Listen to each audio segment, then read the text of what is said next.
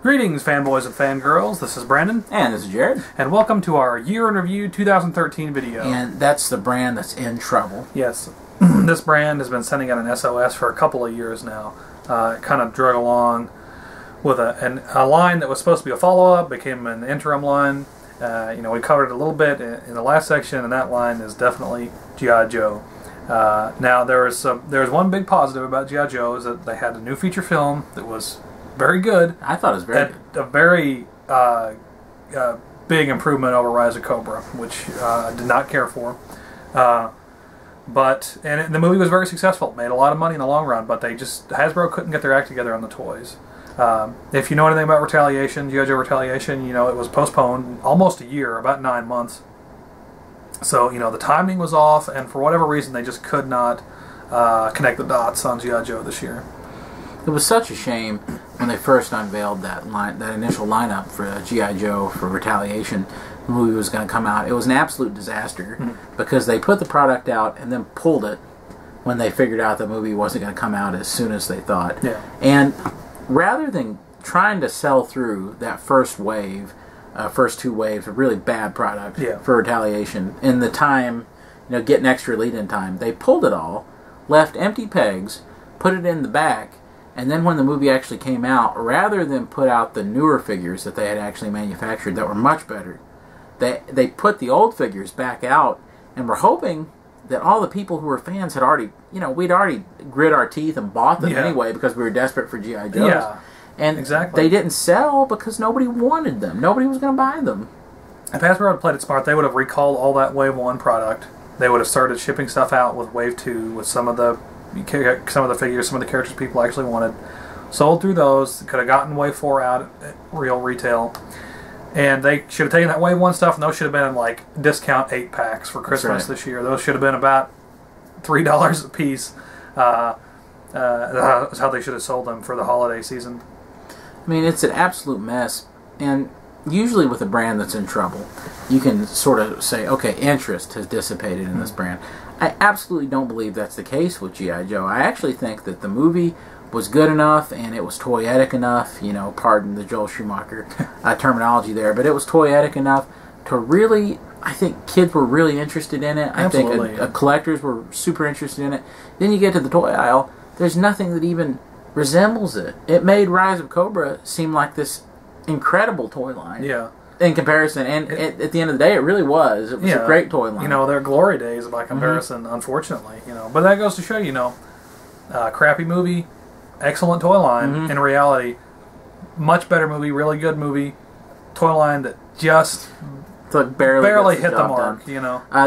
Thankfully they had that ultimate wave. Later on, the delay or whatever it was gave them just enough time to recover and deliver something that was acceptable. Yeah, those are pretty good. Some of them are really good. Yeah.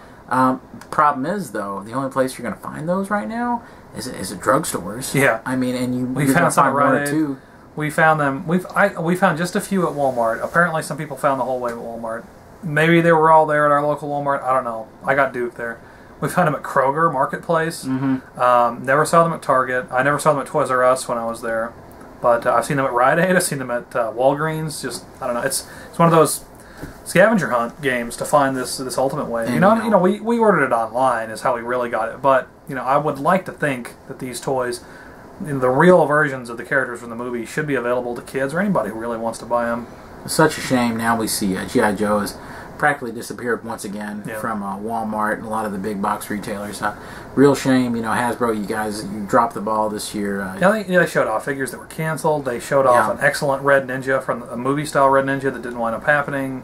And there was a solicitation for a holiday pack, for a Christmas pack that never materialized. So, those aren't good signs for a toy line. I can only hope that they learn some lessons from this toy line, and next year, when they're doing their Transformers Age of Extinction line, let's hope they've taken a few notes from how terribly this all turned out with G.I. Joe. At this point, Hasbro has got, let's not count Battleship, but at this point, Hasbro has got 5 major motion pictures under their belt and 5 attempted merchandise and marketing pushes. I hope that they've got it figured out by now, because we've got, of course, Transformers 4 coming out next year, and then G.I. Joe 3 is coming on the pipeline. So I hope they've taken, especially for G.I. Joe 3, because Transformers seems to sell itself in a certain way.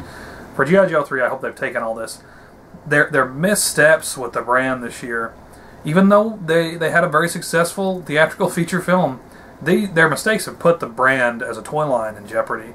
I mean, I hate to think, but I mean, for all we know, Hasbro right now is thinking, well, maybe we don't need to do 3 3/4 G.I. Joes. Maybe they need to be 6 inches next time, and that would just be a real shame. Or maybe they're thinking, God forbid, maybe these things need to go 5 points articulation next time. You know, let's just they do it tried like that with the vehicle drivers for Retaliation, and it clearly didn't work. Well, they swore they would never do that again, and let's hope that they actually make good on their promise. I'm sure they thought they'd never do it with Iron Man or Star Wars, but that's what they're doing. So. And if I had one thing, if anybody from Hasbro happens to be watching this or anything like that, if I have one thing to tell you, it's I practically bought this whole line, guys. Yeah.